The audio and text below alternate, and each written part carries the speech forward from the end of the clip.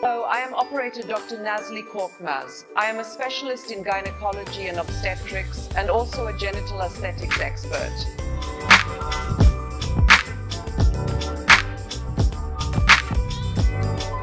Today's topic is vaginal tightening. In what cases is it necessary? What are its effects? How is the procedure done? Vaginal tightening is a topic that women often consult us about and experience issues with.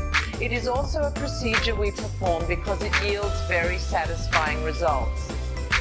Due to age, weight fluctuations, post-birth conditions, difficult childbirth, or a history of multiple births, the vaginal tissue, like the rest of our body, can expand and sag over time due to collagen weakening or muscle tissue weakening.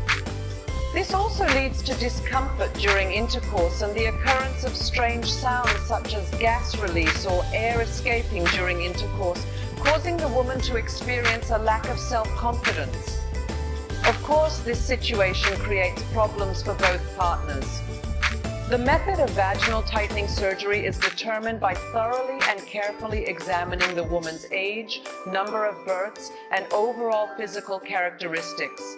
This can be done with laser or surgery. We recommend an average of 3 sessions with laser. They should be spaced 1 month apart. We must also administer an annual reminder dose. In the surgery we call vaginoplasty, we remove all the excess tissue along its entire length and aim to return to our original state completely. If you have similar problems, please feel free to reach us through our social media accounts and DM. We will gladly answer your questions. You can follow us to learn more about what you are curious about in these types of videos.